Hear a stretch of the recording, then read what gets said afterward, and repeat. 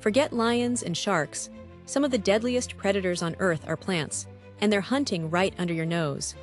When you think of predators, you probably picture sharp teeth and lightning-fast reflexes, but some of the most ruthless hunters in nature don't move at all.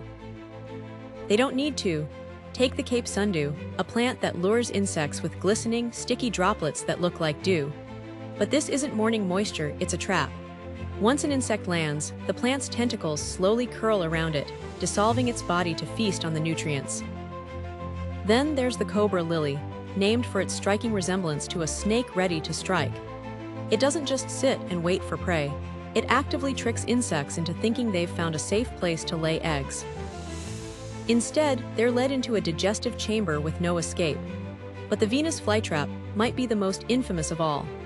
Its jaws snap shut in less than a second when triggered by tiny hairs on its surface, trapping insects inside a living prison. Even more terrifying, the bladderwort, an aquatic plant that uses underwater suction traps to pull in prey faster than you can blink.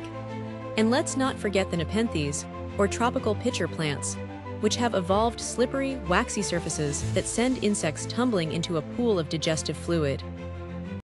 These plants aren't just surviving, they're thriving by turning the tables on their prey. Nature's full of surprises, and sometimes the most dangerous hunters are the ones that don't move at all. Which of these plants would you least want to encounter in the wild?